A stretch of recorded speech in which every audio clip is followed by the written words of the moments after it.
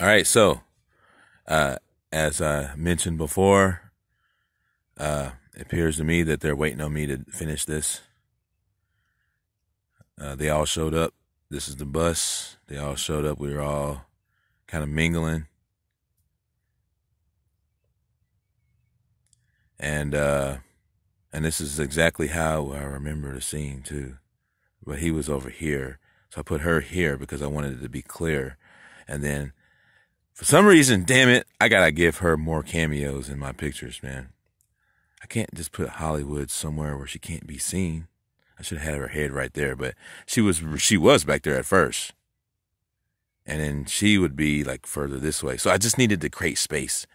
But he floats up and he can shapeshift to any size. So he was huge, which I've seen numerous times before, that the dude grows big. All right, so I was having issues today, questioning things, going down, you know what I mean? Going down a bunch of lists and questions and trying to figure out like things that I've seen. You know, what does it mean? You know, where am I at now? You know, things that happen over years and years, compiling up to this moment. And it created a sense of uncertainty of where I think I'm at with these people and everybody else. And it's logical. Like everything that I'm thinking in my mind, I am smart as fuck to be thinking. All right. And I'm questioning every detail of every fucking thing, like super meticulous. Like, what about this? But what about that? But what about this? But what about that? I'm not sure about this. I'm not sure about that. I don't know. I don't know about this and that. So as soon as I get done doing it, I drew all these pictures. And it's the same as that lean that I was going to put on this land here. She was watching me do it, the paperwork. And then she shows up and says, you know what? Don't even sweat it. They're not going to move on you anymore because they see you're going to lean their whole shit. And they don't want that. And I said, oh, okay. So ever since then, they've been acting kind of decent. But as soon as I started questioning things and drew all this stuff out, trying to get my thoughts together as to who I could trust. Like, can I trust any of this stuff? That's when I first met her right there. She was blue. But, hey, you can show up whenever you want to, right? See what I'm saying? Do I really need to do this first? Like, it was just all kind of stuff like, I was questioning. And I've got every right to do it because if you were me, you'd be questioning that shit too. If you somebody that everybody want to capture, who the fuck could you possibly trust anywhere? You wake up in this world and your ass starts staring into the sun. But if you wasn't supposed to, and she didn't want you to, you'd been doing 1,000 murals after you started staring into the sun. Your ass would have forgot all about the sun. See what I'm saying? So there's a lot of things. If I were to be afraid that if they were really together and she wants me to not find out that she would be evil herself, then when I was looking in the mirror saying sometimes I feel like I hate myself, all three of them wouldn't have showed up and said, nah, fam, you don't need to feel like that. It made me feel like, man, this guy's got, he's really a cool guy, you know, in real life. So the funny thing is that when I was going down all this questionnaire and shit, you will not believe what happened. These daywalker people came down the hill and they was like, Dad, and all this stuff. And I was like, oh, hell no. Y'all motherfuckers are suspect because y'all was listening and honing in to what I was saying. And I walked over to them and I said, look, I'm done with the rituals, y'all. You coming down here calling me dad because you want to fucking do a ritual. You got Mickey and Minnie in your hand showing that shit to my face. You're doing the same thing as these fake ass wannabe parents did when they were showing me a painting of a woman that was black with high cheekbone with a tear coming down her eye in a photo, in a painting. And I said, I said, Pop, what's that? What does that mean? Well, when you grow up, I'll tell you. This motherfuckers was really after me. They showed me pictures of her so they could start acting like assholes afterwards. That's when my life started getting weird with them. When I was a kid, they showed me pictures of her. The mom that is the fake witch mom. And I don't call these people my parents at all whatsoever. I'm like, fuck you, get out of my face, you know, shills. She had this old school 90s picture illustration of Mickey and Minnie in a pink Cadillac with a bunch of tropical colors on it. That's a popular illustration. You'll see it. It looks like the same shit they used to make Captain Crunch boxes back in the 90s, like real clean graphics and shit. And you be like wondering how they made it and shit.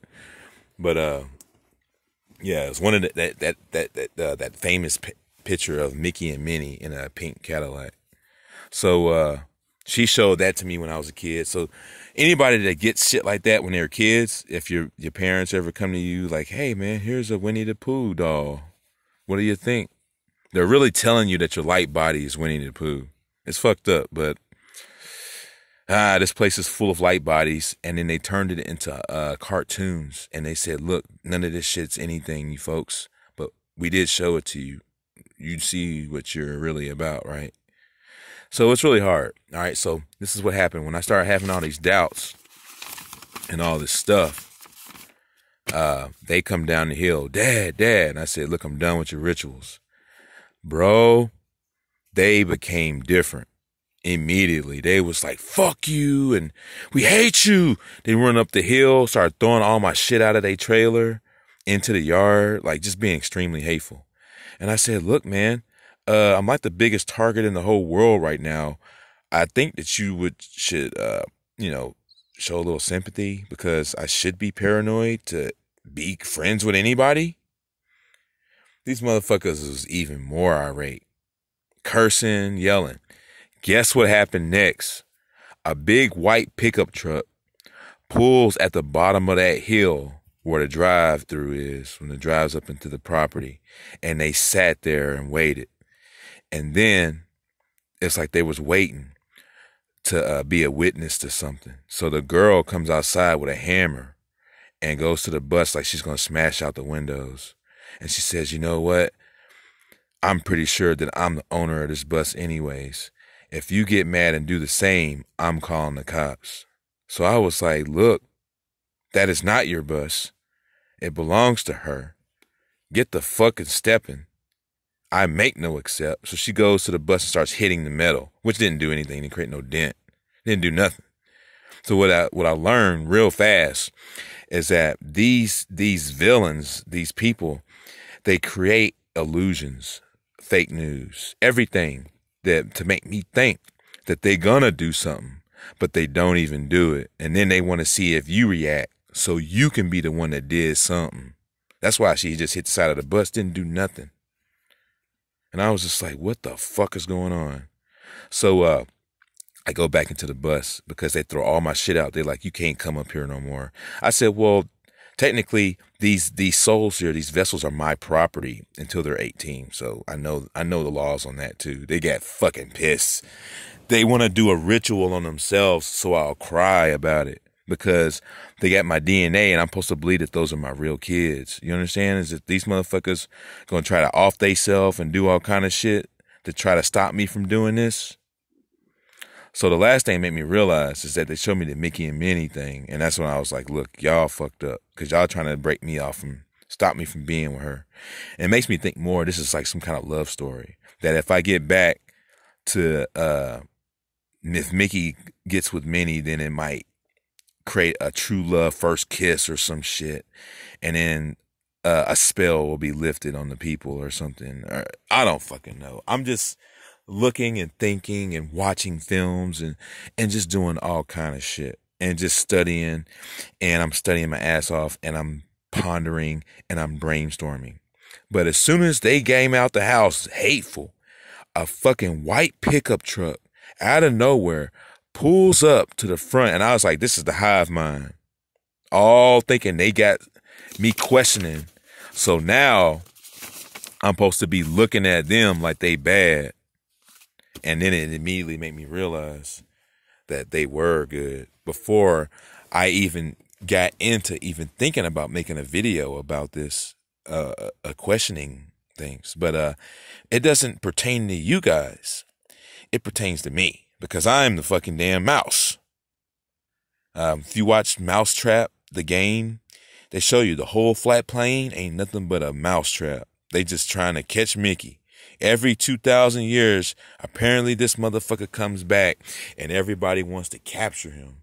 And regardless if this dude realizes who he is or not, female, male, cow, cat, dog, whatever, it seems like to me that it's like a big ass game and everyone's running around trying to capture this mouse. So when I started realizing this, I'm looking up at the top like, man, are y'all trying to catch me too? I don't know who to trust. And I say, man, if I fuse myself to this mouse, will he be less elusive? Will he be a solid conduit that you can then grab? Like, what's up with this Mickey? Dude, I'm so paranoid. She the only one that I need to be scared of. I don't need to be scared of nobody in here except for her motherfucking ass, because she's more powerful than everybody. She can do anything she wants. See what I'm saying?